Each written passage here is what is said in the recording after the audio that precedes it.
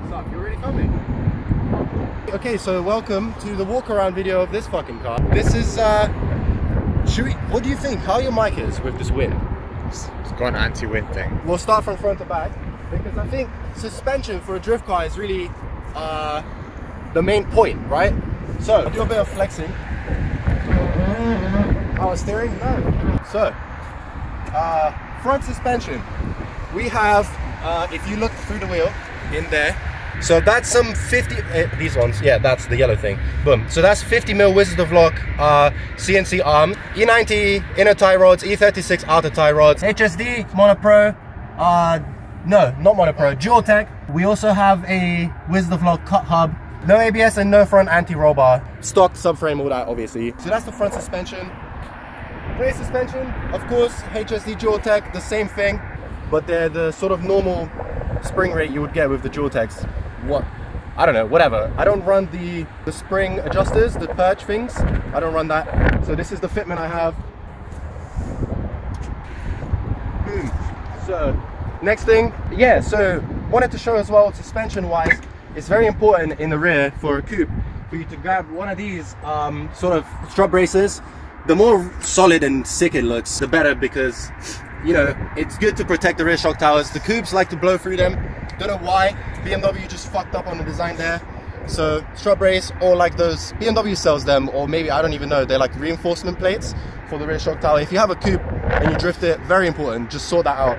Because I remember on my first coupe, it was all fucked up. 316i, very important. So next, wheels. We were gonna do wheels. Boom.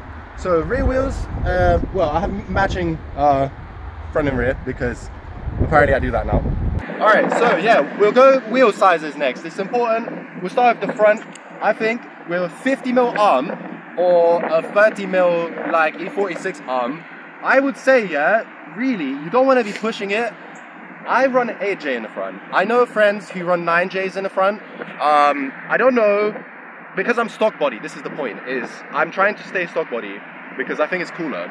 Stock body, 50mm arms, 8J at, I think it's exactly ET20 final offset. No, ET15, because the wheels are 35.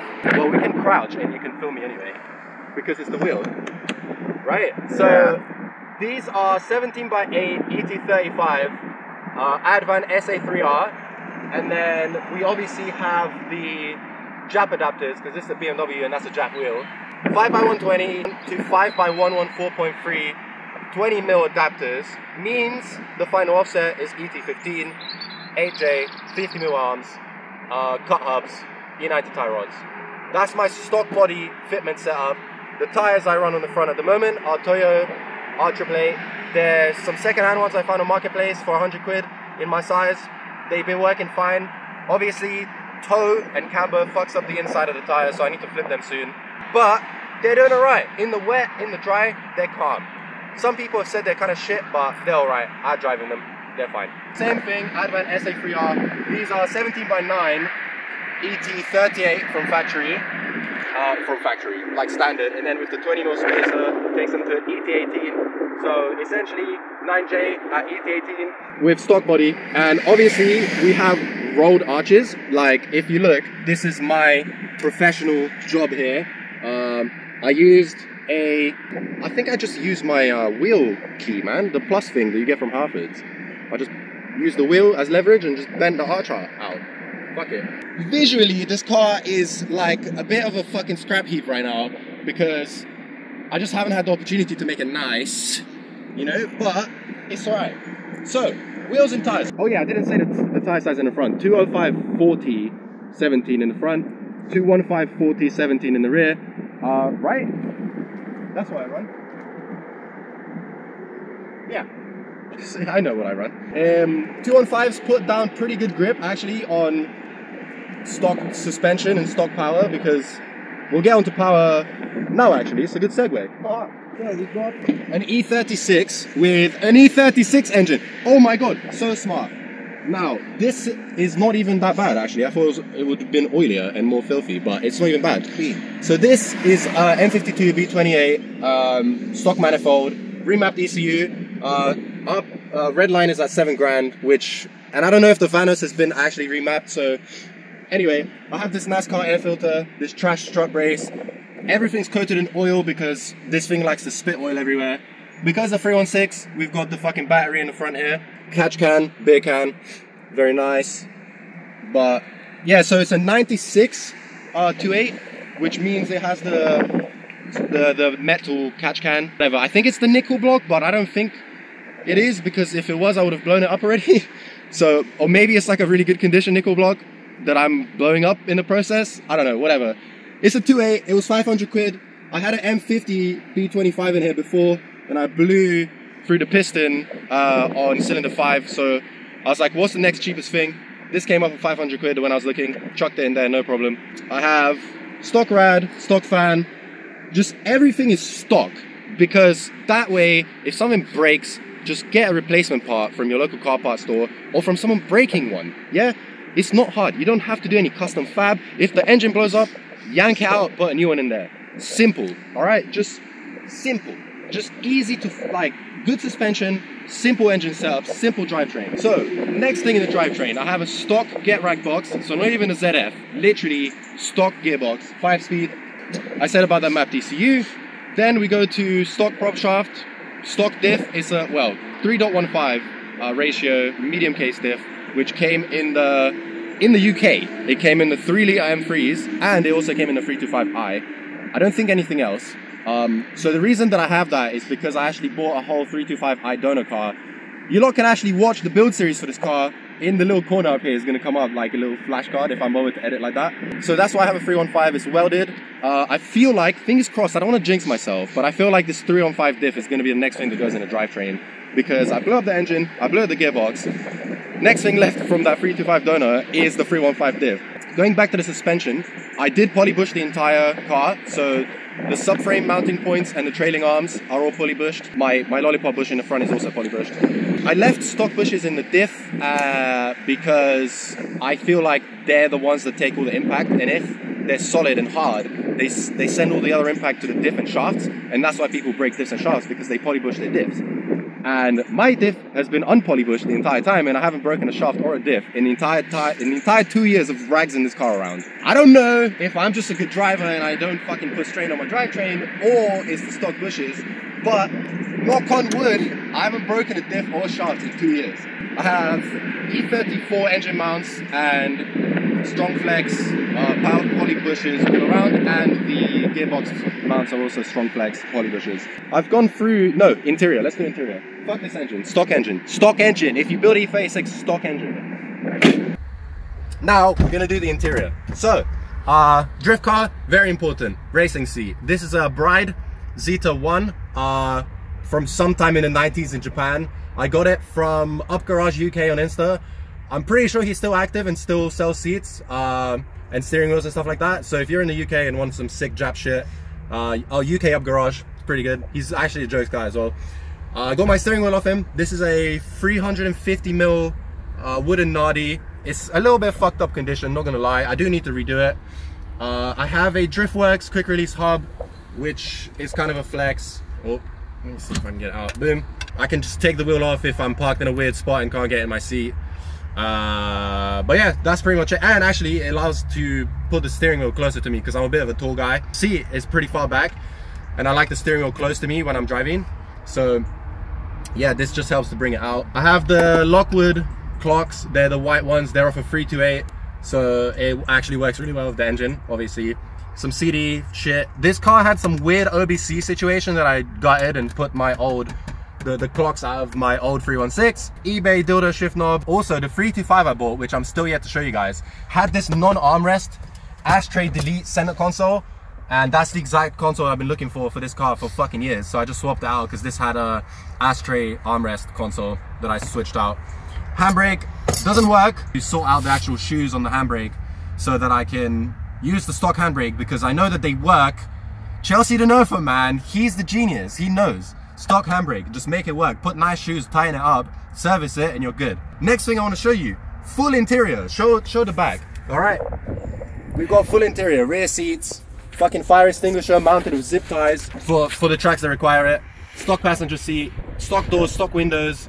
It's like a normal road car, that's just been modified heavily to perform well as a drift car. So yeah, next we'll do visuals.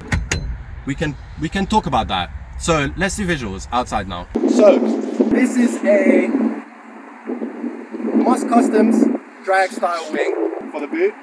Huxley roof wing. And then the tail lights, I don't even know. I think I found them on Marketplace or eBay or something like that. They're just tinted, pinstriped. They work well with the black paint, and they're kind of cool in aftermarket. They're a bit annoying to fit bulbs too, so half my tail lights don't work, and it's annoying. But anyway, whatever. Oh yeah, stock exhaust, by the way, as well. I forgot to say, completely stock system. I think the cats have been gutted out, but other than that, stock silencers, stock back box from a 328. You don't need anything else for an E36. They become raspy and loud and annoying. This, cosmetics. Tasteful wall tap, okay? I wall tap Option Drift 350Z at the last drift event. My aero is essentially just stock BMW bumpers and stock BMW bits cut up and screwed on. A normal SE rear bumper that I cut at some point along it and just mounted it lower down on itself and painted it a different color. It's primer gray. I have a color in mind. E36 side skirts mounted with one zip tie in the front and one zip tie in the back. This front lip, it looks like AC Schnitzer kind of lip, but it is just a normal stock bumper piece, just cut up from here, flipped upside down and just bolted on. It's nothing special. The aero in this car is just generic shit that pretty much anyone can do with stock BMW bumpers. I have the single wiper delete. I've got the stock mirrors still. Oh yeah, can we talk about how this is a factory Cosmo Schwarz 316i slick top coupe. Like, how sick is my shell? I don't really know what else there is for me to go over on this car. Anything that I'm forgetting? It's basically a stock ass BMW that's just been reinforced suspension wise and power wise to be more fit for drifting. It's still dailyable. It's a little clunky and uncomfortable to drive around town because the suspension's hard, but it's a perfectly reliable car. I drive it to all the drift days, I drive it back, I even crash it at some of the drift days and I still drive it back. That's pretty much, I think, for UK, yeah? I don't really see the point in building any other car for drift, because unless you're competing in it. But if you're just doing it for fun, like grassroots, E36 with a 2.8 welded diff, all you need. Basically, this car at the moment is like the best it's ever driven, the best I've been at driving, and the best it's ever looked. But I have plans and I have ideas to make it better and to become a better driver. Probably looking at getting some space to work on cars. All right, well, so this is how this thing sits now. The video you just watched was probably about maybe 2 or 3 months ago. The car has been through a lot, like a few drift days and a lot of bad owner decisions. Mismatched wheels, flat tires, crashed, broken. The main issue and the reason I'm not driving it and the reason it's fucked up is this, which the rear windshield is smashed. Unlucky on my part, or someone hates me, I don't know. And also in here, I don't have the keys, so I can't even show you, but the head gasket is basically blown up. The entire engine bay is covered in like creamy sludge. And the car was overheating the entire time from coming back from a drift event. So yeah, this car for now is on the back burner, but this will be the sexiest E36 you will see in your life when I'm done with it in like 7 years.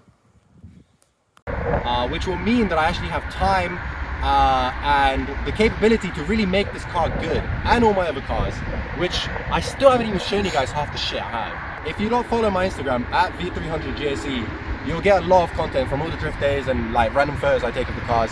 All right, well, so this is how this thing sits now. The video you just watched was probably about maybe 2 or 3 months ago.